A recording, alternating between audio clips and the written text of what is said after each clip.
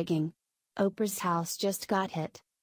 Oprah Winfrey's week started out with a Golden Globe Award and a major push to run against President Donald Trump in 2020, but has progressively gotten worse since, and it's only Wednesday.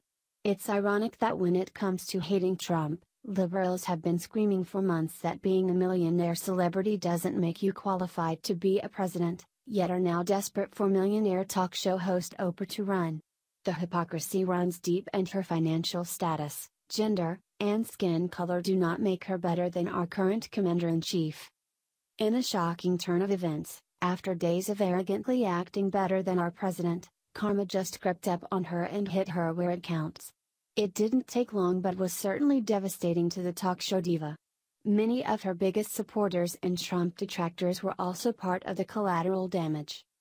Oprah's 9-minute speech at Sunday's ego-stroking awards show generated 2 standing ovations from the Hollywood elitists and went on to prompt 220,000 posts on social media mentioning the words Oprah and President in only 24 hours, according to the internet social media analytics company TalkWalker. Instantly, the 63-year-old was lauded for stealing the show, which only to an insane leftist makes her qualified to run the country. It was all a backhanded slap to Trump that Oprah was reveling in, since our president is not one of her favorite people. However, despite how powerful she thinks she is, there's only one more powerful than her, and she just woke up to that reality today in the worst way. It looks like Mother Nature just put Oprah in her place, proving that no amount of money, fame, or flattering awards speeches can spare you from natural disaster. The retired talk show host has suffered extensive damage at her massive California mansion after it was slammed with a devastating dose of mud. Mother Nature didn't forget about other Trump-hating elitists as well in her path of destruction. The Daily Mail reports. Celebrities including Oprah Winfrey and tennis legend Jimmy Connors are among the thousands who have been affected by flash flooding and mudslides in Southern California that have already left 16 people dead. Multiple bodies were found during the rescue operations on Tuesday in Montecito, 100 miles northwest of Los Angeles, after downpours sent mud and boulders roaring down hills that were stripped of vegetation by a gigantic wildfire that raged in the state in December. Most deaths were believed to have occurred in Montecito, a wealthy enclave of about 9,000 people northwest of Los Angeles that is home to such celebrities as Winfrey, Rob Lowe, and Ellen DeGeneres. One person was also killed in a weather-related fatality in Los Angeles County. Mudslides slammed into homes, covered highways and swept away vehicles early on Tuesday when more than a half-inch, 1.5 centimeters, of rain fell in 5 minutes, a rate that far exceeds the normal flash flood threshold.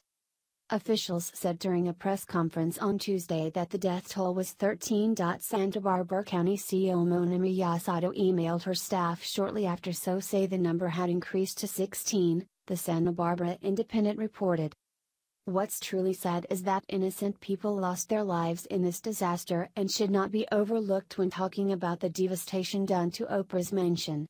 Her home is repairable, but families will forever miss their loved one lost in this tragedy. Mail Online reports who the real victims in this mudslide are, and it's not Oprah, although she'll probably make it about herself. The first confirmed death was Roy Rotter, a former real estate broker who founded St. Augustine Academy in Ventura.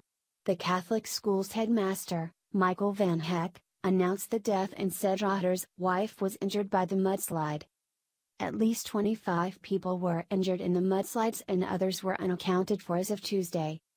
Winfrey's home survived the storms, but she shared a number of videos on Instagram showing the knee-deep mud in her yard, a gas fire nearby and helicopters rescuing her neighbors. "What a day," she said on the social media site as she filmed from her $50 million estate in Montecito. "Praying for our community again in Santa Barbara. Woke up to this blazing gas fire. Then swipe left to see how deep the mud is in my backyard. Helicopters rescuing my neighbors. Looking for missing persons." If Oprah really wants to make a positive statement and change in this country, she can help with the overwhelming relief effort.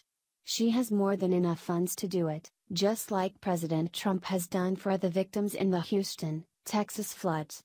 I'd like to see her lending a hand and reaching into her pocketbook to put her money and time where her big mouth is.